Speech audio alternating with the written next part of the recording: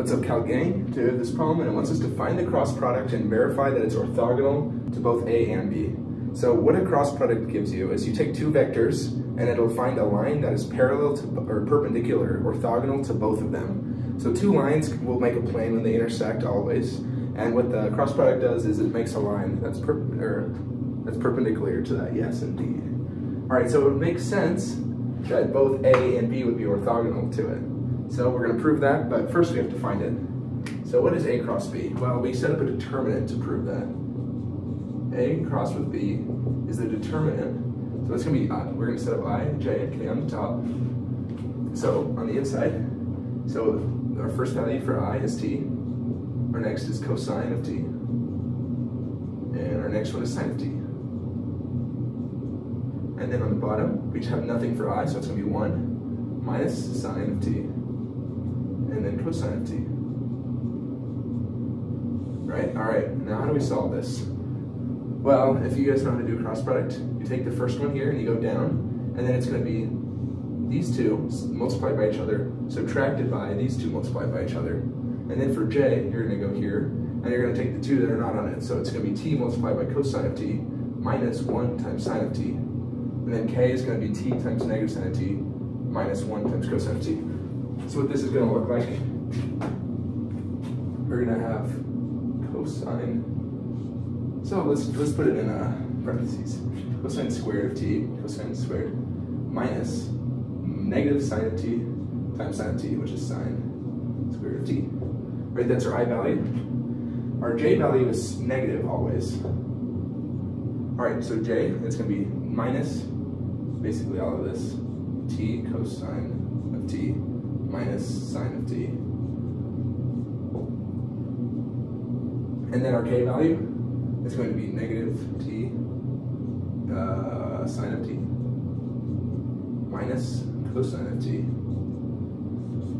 And this is what we got. We can make this a little bit easier to read by making this a plus sign instead. And that's our cross product. We can simplify this a little bit. If you know some trig identities, you know that cosine squared of T times sine, or plus sine squared of T is just equal to 1. This is 1. This is negative T cosine T plus sine of T. And this becomes negative T sine T minus cosine of T. All right, so now we're going to prove that A is orthogonal to A and B. Now, we can't use cross products to prove this. What we can choose is dot products. What we know about dot products is that if two lines are orthogonal, it's going to be equal to 0 when they dot product them. So, and theoretically, A cross B should be orthogonal to A. So if you do A dotted with AX B, we're going to get, so it's going to be T times 1, then it's going to be plus cosine of T times negative T, so negative T cosine squared of T plus sine of T cosine of T, and then over here it's going to be minus T sine squared of T minus sine of T cosine of T, right? All right, let's see, how do we simplify this? Well, instantly I'm saying that this is a negative sine squared of T.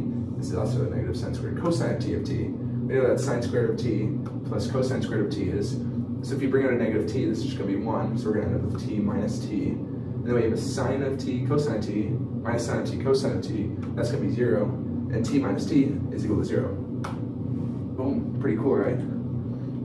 So this should always be true for any vector you do. If it's not true, you probably messed up somewhere and you need to resolve it.